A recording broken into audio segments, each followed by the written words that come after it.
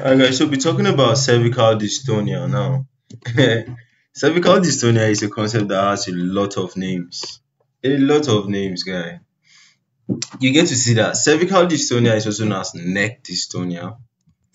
Now, this same thing has different names or different types to say. Then this cervical dystonia is also known as what? Spasmodic torticollis. You see it. Alright? So you can see it here. So right now we have like three names, alright? Cervical dystonia, neck dystonia, spasmodic torticollis. Alright. So we say that it's a painful condition where the neck muscles they contract involuntarily. So this will now cause your head to twist or turn to one side. Do you understand? So if it turns to the lateral side, that's what I call laterocollis. Alright. It turns to the front, that's anterocollis. Turns to the back, that's retrocollis. Like just turns halfway, that's torticollis.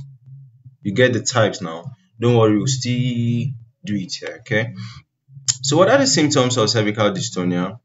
Head movement, so the head may twist to one side, right? So your chin can now twist towards the shoulder, teeth forward or backward. That's why we're talking about these names, okay? Or it can actually turn sideways, okay? Pain. The neck pain can now radiate to the shoulders, sometimes can cause you headaches. Muscle spasm, so involuntary muscle contraction can be intermittent or constant. Alright. Posture changes. Abnormal head and neck postures can now affect your daily activities because you can't achieve a lot if your neck is bent like this. Do you understand?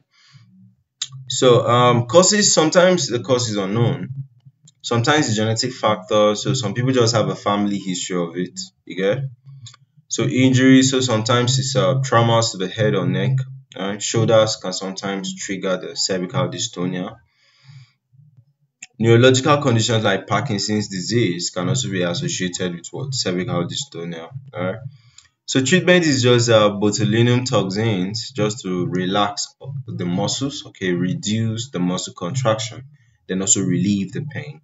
Medication, so muscle relaxant or other medications may also be described just to manage the symptoms.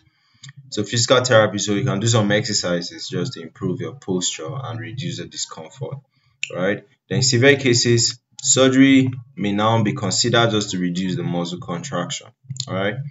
So I think basically that's it. Okay, so coming back here, if it is rotated, alright, that's what they call torticollis. If it is to the side, that's lateral, that's laterocollis. If it is backward, you are going retro, okay, retrocollis. If it is to the front, that's what they call anterocollis. You understand? So that's just all about the concept of what cervical dystonia.